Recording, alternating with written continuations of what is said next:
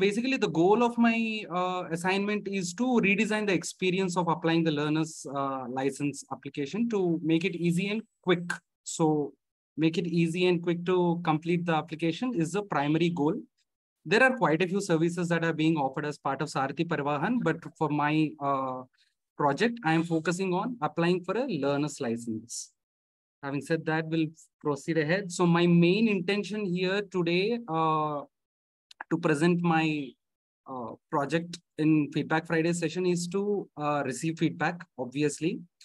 Feedback on the level of my problem solving, feedback on the level of me thinking on the experience level, visual design feedback, and also it would be of great help. Or if somebody is coming from a development background, where does my design lack? Anything, basically any feedback I'm willing to take.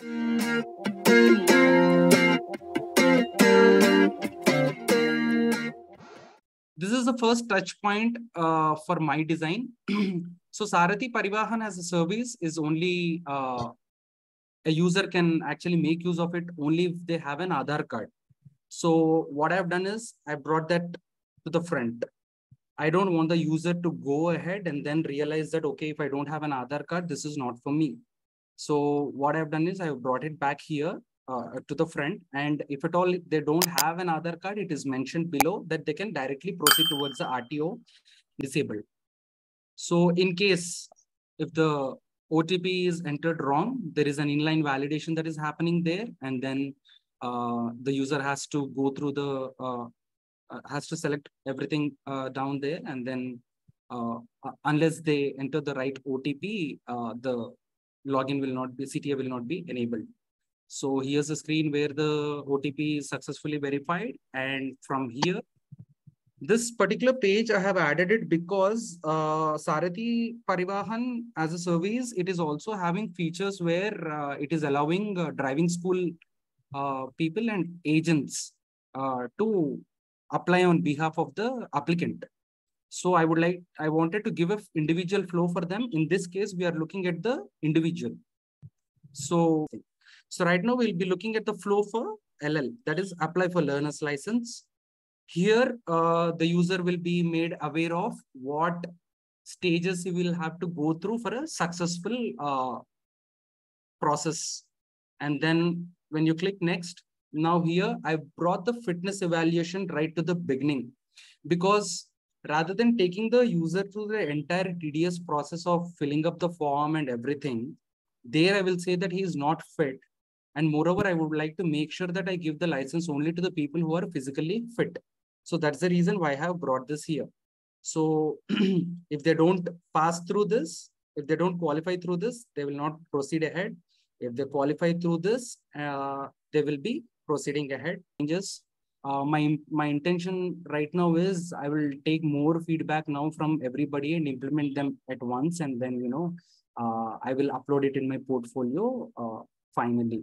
So now here, the purpose of you showing this, this journey is so that the user is sort of aware of what to do, right? Yes. So now when you have signature, can I sign on the website, or do I have to upload the signature? Something I will only know once I come to that stage. Yeah, probably you will know that when I come to that stage. So the thing is, now I have to make sure that I have a digital signature. If you had the word upload signature and so just signature, that would have set the expectation really well. That would have made me ensure that, so here's he capture photo. I know, okay, so I have to make sure that my laptop or whatever has a camera. Right. So I will prepare for that.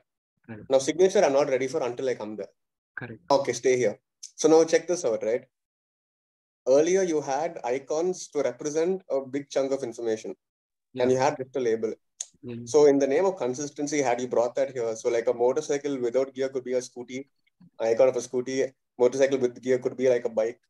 Correct. That would also easily be able, like users will be able to easily understand, okay, non-geared and geared vehicle, and you have a description for people who want to understand what it is. Because here I'm actually looking gear, no gear.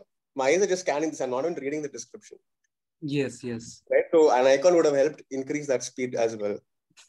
I can just glance through this and then just go to the next. to sort of understand. Now that I understand the context, do's and don'ts would have had much more appeal if you had photographs to sort of show what not to pose. Oh yeah, visually, right. You're anyway going to be doing a visual demonstration in the next screen, right? They'll ask you to smile or keep your head this way or whatever. So you can have like, don't keep your head this way, like an X mark or something like that. Always keep it like this. Don't smile this way, etc., etc. So you have that. Yeah, if you can go to your other entry point. Yeah. A little bit back, one screen back.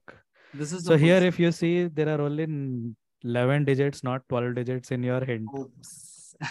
Okay, yes. So there are few pattern, I mean, yeah, there are minor issues kind of things. And also alignment issues. Like these are looking clean, but when you navigate back, so let's see your OTP experience, right? So you have error states, which is handled really well, like red boxes and all. Whereas when it was success state, can you go to your success state? Here, it doesn't reflect that it is successful as prominent as error state, right? Okay, with the input field. Yeah, and then there is a zigzag for your movement of elements. So your text box is moving. Right. So there are minor issues kind of thing, but more than that, the bigger question I wanted to ask you is, like, you mentioned you want to make it quick and easy. Right? So now, and I mean, you interestingly showed what was the experience currently, right? Like how were those steps going on? But I'm not sure, like, whether you focused on like what were making the journey painful. Right? Because you acted quick and easy were your metrics, right? Yes, I mean, yes. But what was that thing in the existing experiences that it is making slow down? Like, if you have identified those things and then you compared it both, like existing and this thing, this would be an amazing presentation. Like, we could relate it like, okay, here you are solving few things. Right. Actually, yeah. Oh, please go ahead. Please complete. So which is what, like, once your whole experience is done, the existing thing, you started with your design and you started explaining like, this is why I probably did it because of this reason. Right.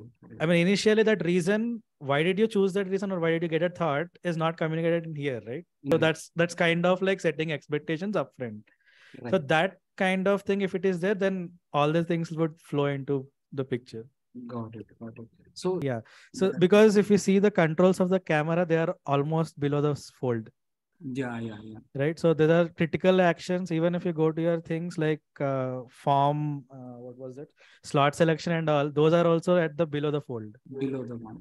The user has to scroll.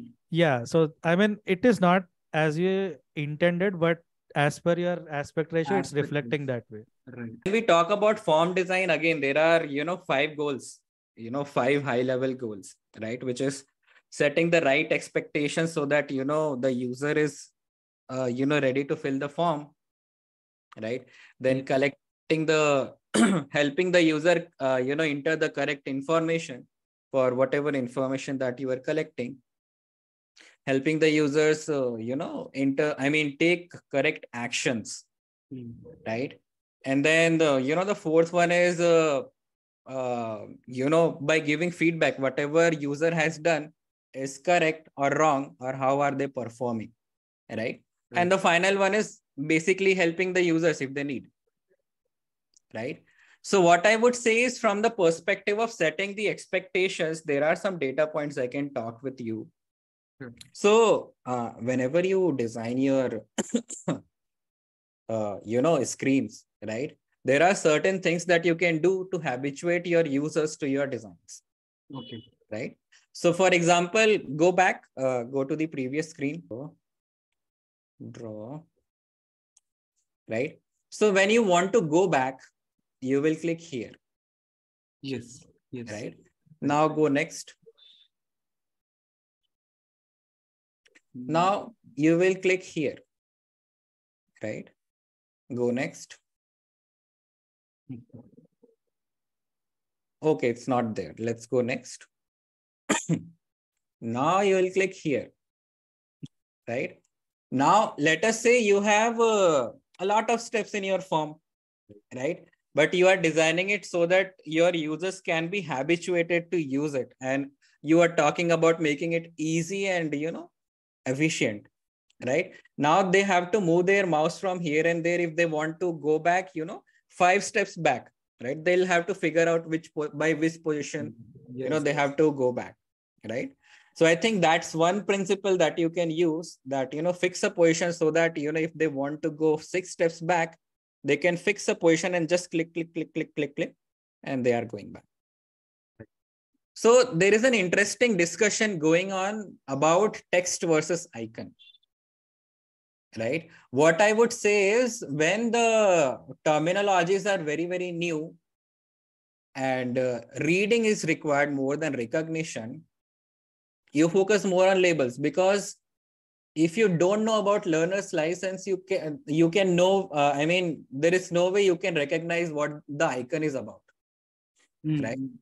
So here iconography takes a little bit less precedence, because learner's license and then driving license, there are other terminologies, right? So rather than having to trying to recognize what that icon is about, it's much more helpful for users to read what is it about. It's actually quicker. Right. It's quicker. Right. But now when you look at the other side of it, when you talked about what kind of license are you applying for, right? Simran talked about bike versus car. Right? Their reading is harder, but recognizing is easy, because you already know 2-wheel, 4-wheel and things like that. Yes.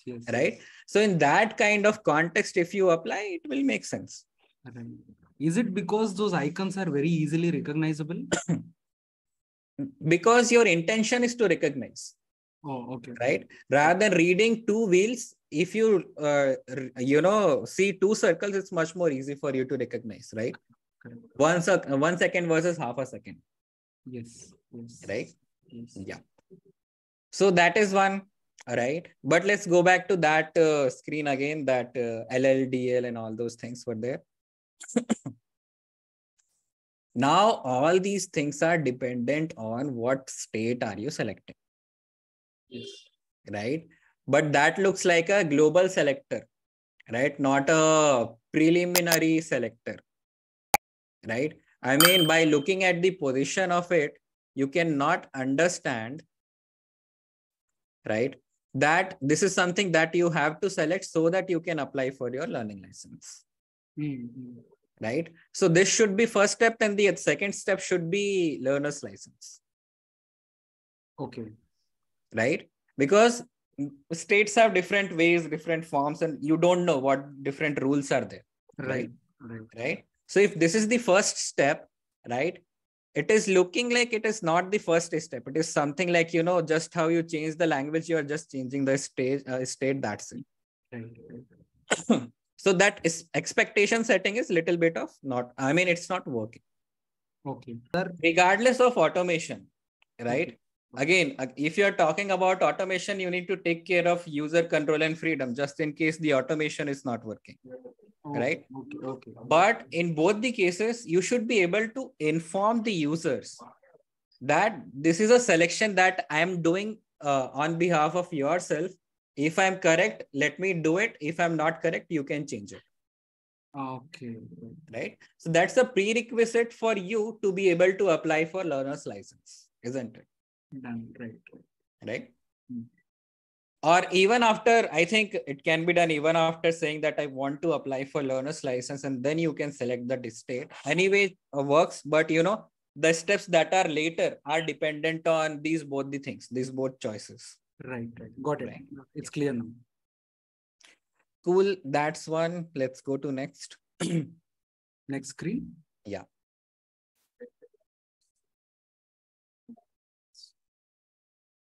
Okay. Yeah, this one. Right. Now I have question for all of you except Achyuth. Quickly tell me how many steps are there. Quick.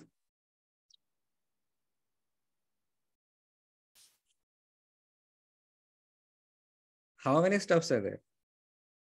Nobody. Okay. It took Apurva some 5-7 odd seconds to realize how many steps are there. Right? That's where the principle of recognition rather than recall comes in. right? If you count and tell them, it's also, you are trying to build a relationship with your user by, helping them, along the way, right? It's like, okay, these are the steps, right? But these are 8, so that you don't have to count them because that's what your goal is here, right? You are showing the quantity of it, right? So rather than making them recall or, put cognitive effort to count it, you can show it here. Okay. Right? 8 now steps. That thing, let us say you are in the signature stage, right? You don't know how many steps are left for you, right? Because you saw when you were starting to fill the form, but again, attention span, it's to manage the attention span, it's very tricky situation, right? But again, to build a relationship with your user, helping them in every step of the way, you can try something like that. That's again recognition rather than recall. These many steps are done. Here you are, right? These many steps are left.